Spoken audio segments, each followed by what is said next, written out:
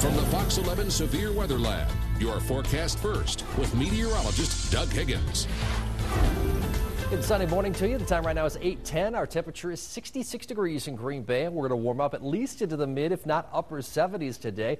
Partly to mostly sunny skies, and one or two sprinkles in the afternoon. That's all we're going to have to worry about, and that's going to be north of Green Bay. If you live south of Green Bay, you should be high and dry today. But the one thing we're all going to be seeing, whether you live in Anago or Fond du Lac, a lot of wind today, so just beware of that. Now, I've kept the severe weather index at low, but wind should average anywhere between 25 and up to 30 miles per hour. Now, the good part about that wind, it's going to bring in less humid air. The humidity was really thick even early this morning when I came into work, but it has really started to drop off.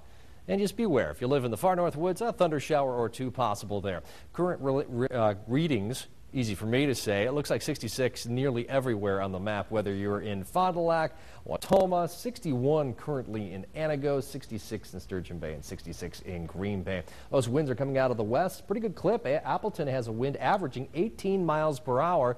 It's only going to increase later this afternoon, so if you do have plans to be outdoors, make sure you tie things down, because it's going to be flapping around. Hardly cloud in sight out there this morning, but as we expand on out, there is a low-pressure system just to our north, and this is what's producing the wind right there. So this low is bringing our winds around from the west, and that's where we're seeing all that wind out there. Not a whole lot in the way of showers. Futurecast brings in some sprinkles right along the Wisconsin and UP border and tries to bring them into Green Bay, but I think we're going to be okay for at least the next 24 hours. Now, on Monday, a chance for showers in the forecast. I think we have a better chance for that. It's going to be scattered. Not everybody will see it, but it looks like the clouds will hang tough, and that'll keep us cool.